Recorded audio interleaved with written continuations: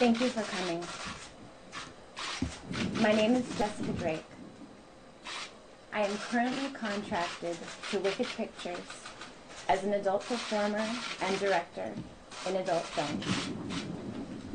I am a feminist, an advocate for women's rights, LGBTQ rights, and the rights of sex workers.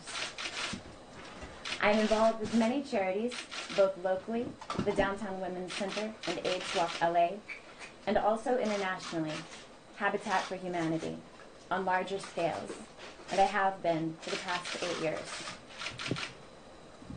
For the past 5 years, I have also been involved in sex education, doing public speaking and workshops on sexuality, consent, and communication.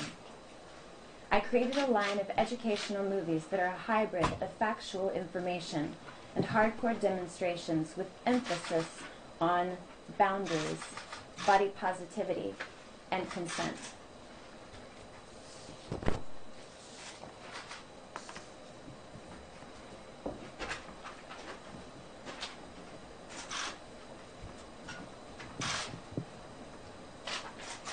Ten years ago, I was working for Wicked Pictures, an adult film company, at a golf tournament in Lake Tahoe. I was at Wicked's booth when I met Donald Trump in the celebrity gift room early in the morning before he teed off. He flirted with me and invited me to walk along the golf course with him, which I did. During that time, he asked me for my phone number, which I gave to him. Later that evening, he invited me to his room. I said I didn't feel right going alone, so 2 other women came with me. In the penthouse suite, I met Donald again. When we entered the room, he grabbed each of us tightly in a hug and kissed each one of us without asking permission. He was wearing pajamas. A bodyguard was also present. He asked me about my job as an adult film star, about details on shooting porn, and he also asked us about our personal relationships and whether we were married or single. We answered his questions. It felt like an interview. About 30 or 45 minutes later, we left his room. After I returned to my room, I received a call from a man calling on Donald's behalf. He said Donald wanted me to come back upstairs to Donald's suite. I indicated I did not wish to return. Then Donald called. He asked me to return to his suite and have dinner with him. He also invited me to a party. I declined. Donald then asked me, "What do you want? How much?" I told him that I couldn't, because I had to return to LA for work. I said that as an excuse, because I didn't want him to continue asking me, and I didn't want to be with him. After that, I received another call from either Donald or a male calling on his behalf, offering me $10,000. I declined again, and once more gave as an excuse that I had to return to Los Angeles for work.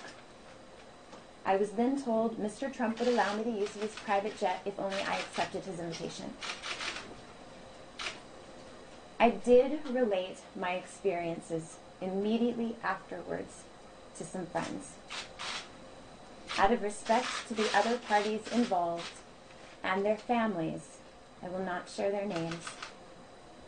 I am choosing to share my personal exchange in light of the recently released tapes in order to lend my voice, my strength, and my support to the other women who are coming forward.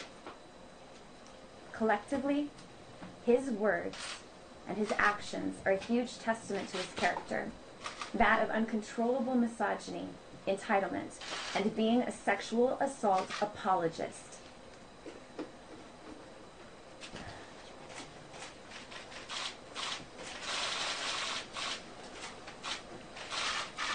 This is not acceptable behavior for anyone. much less a presidential candidate. And I realize that in this situation I may be but a tiny grain of sand. But clearly, this is an enormous speech. I am not looking for monetary compensation. I do not need additional fame or the type of attention that this is sure to bring. I understand that I may be called a liar or an opportunist. But I will risk that in order to stand in solidarity with women who share similar accounts that span many, many years. Thank you.